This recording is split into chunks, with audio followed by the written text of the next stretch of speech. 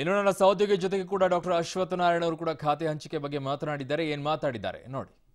ಮುಖ್ಯಮಂತ್ರಿ ಯಡಿಯೂರಪ್ಪನವರು ಇವತ್ತು ಖಾತೆ ಹಂಚಿಕೆ ಆಗುತ್ತೆ ಅನ್ನುವಂಥ ಮಾತು ಹೇಳ್ತಾರೆ. ಜೊತೆಗೆ ಮೂರು ಡಿಸಿಎಂ ಹುದ್ದೆಗಳ ಸೃಷ್ಟಿ ಕೂಡ ಆಗುತ್ತೆ ಅನ್ನುವಂಥ ಮಾತು ಕೇಳಿ ಬರ್ತದೆ. ಹಾಗಾದ್ರೆ ಏನು ನಡೀತಾ ಇದೆ ಬಿಜೆಪಿಯಲ್ಲಿ? ಡಿಸಿಎಂ ಹುದ್ದೆ ಸೃಷ್ಟಿ ಹೌದಾ ಅಥವಾ ಕೇವಲ ಖಾತೆ ಹಂಚಿಕೆ ಆಗುತ್ತಾ ಅನ್ನೋದ್ರ ಬಗ್ಗೆ ಮಾತಾಡಲಿಕ್ಕೆ ಸಚಿವ ಅಶ್ವಥ್ ನಾರಾಯಣ ಈಗ ನಮ್ಮ ಜೊತೆ ಇದ್ದಾರೆ. ಸರ್, ಸಚಿವ ಅಶ್ವಥ್ ನಾರಾಯಣ ಅಂತ ಹೇಳಿದೆ, ಏನಾದ್ರು ತಪ್ಪಾಗಿ ಬಾವಿ ಡಿಸಿಎಂ ಅಂತ ಏನಾದ್ರು ಹೇಳಬೇಕಿತ್ತ ಸರ್? ಏನಾದ್ರು ತಪ್ಪಾಗಿದೆಯಾ? ಆ ರೀತಿ ಯಾವುದೂ ಇಲ್ಲ.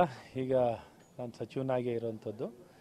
ಇನ್ನು ಮಿಕ್ಕಿದೆಲ್ಲ ನಮ್ಮ ನಾಯಕರು ಏನು ನಿರ್ಣಯ ತಗೋತಾರೆ ಅದು ನನಗೆ ಗೊತ್ತಿಲ್ಲ. ಅದೇನು ತಗೊಳ್ತಾರೆ ಅದನ್ನು ನಾವು ಸ್ವಾಗತಿಸ್ತೀವಿ. ಸರ್, ಯಡಿಯೂರಪ್ಪನವರು ಒಂದ್ಸರಿ ಹೇಳ್ತಾರೆ ಡಿಸಿಎಂ ಹುದ್ದೆಯ ಪ್ರಶ್ನೆ ಬರಲ್ಲ ಅಂತ, ಇವತ್ತು ಹೇಳ್ತಾರೆ ಡಿಸಿಎಂ ಹುದ್ದೆದು ತೀರ್ಮಾನ ಮಾಡ್ತೀವಿ, ಒಟ್ಟು ಖಾತೆ ಹಂಚಿಕೆಯೋ ಮಾಡ್ತೀವಿ, ಅದು ಗೊತ್ತಾಗುತ್ತೆ ಅಂತ ಹೇಳಿ. ಏನಾಗಿದೆ ಸರ್, ಆಕ್ಚುಲಿ ಏನು ನಡೀತಾ ಇದೆ? ಇದ್ರ ಬಗ್ಗೆ ನನಗೆ ಹೆಚ್ಚು ಮಾಹಿತಿ ಇಲ್ಲ. ನಾನು ಪತ್ರಿಕೆಯಲ್ಲಿ ನೋಡಿರೋಂಥ ಮುಖ್ಯಮಂತ್ರಿಗಳ ಹೇಳಿಕೆಯನ್ನು ನೋಡಿದ್ದೀನಿ. ಹಾಗಾಗಿ ಅದು ಬಿಟ್ಟು ಇನ್ನು ಹೆಚ್ಚಿನ ಮಾಹಿತಿ ನನಗೇನಿಲ್ಲ. ಅದು ಬಂದ ನಂತರ ನಾನು ನೋಡಿ ಹೇಳುವಂಥದ್ದು ಮಾಡ್ತೀನಿ. ಅಲ್ಲಂದ್ರೆ ತಮ್ಮ ಗಮನಕ್ಕೆ ಏನು ತಂದೆ? ಯಾಕಂದ್ರೆ ಇಷ್ಟೆಲ್ಲ ಬೆಳವಣಿಗೆ ಆಗುವಾಗ ತಮ್ಗೆ ಸ್ವಲ್ಪನಾದ್ರೂ ಗೊತ್ತಾಗಬೇಕಲ್ಲ. ಜೊತೆಗೆ ಬೆಂಗಳೂರಿನ ಹಿರಿಯ ಶಾಸಕರುಗಳು, ಕೆಲವರು ಮಾಜಿ ಉಪಮುಖ್ಯಮಂತ್ರಿಗಳು ಸೇರಿದಂತೆ ತಮ್ಮ ವಿಚಾರದಲ್ಲಿ ವಿರೋಧವನ್ನು ವ್ಯಕ್ತಪಡಿಸಿದ್ದಾರೆ ಅನ್ನುವಂಥ ಮಾಹಿತಿ ಕೂಡ ಇದೆ. ಡಿಸಿಎಂ ಸ್ಥಾನಕ್ಕೆ ತಮ್ಮವನ್ನು ತರುವ ವಿಚಾರದಲ್ಲಿ ಇದು ಯಾವುದೂ ಆಗಿಲ್ಲ. ಇದು ಯಾವುದೇ ರೀತಿಯಾದಂಥ ವಿಚಾರಗಳಿಲ್ಲ.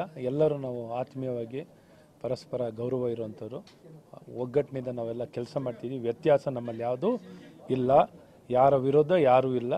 ಈ ಕೆಲಸ ಮಾಡೋಕ್ಕೆ, ಊರಿನ ಕೆಲಸ ಮಾಡಲಿಕ್ಕೆ ಈ ವಿರೋಧ ಏನಿದೆ ಎಲ್ಲ ಒಗ್ಗಟ್ಟಿನಿಂದ ಒಂದು ಅಣ್ಣ ತಮ್ಮದಿರ ಥರ ನಾವು ಕೆಲಸ ಮಾಡೋವಂಥದ್ದು ಮಾಡ್ತೀವಿ. ವ್ಯತ್ಯಾಸ ಯಾವುದೂ ಇಲ್ಲ.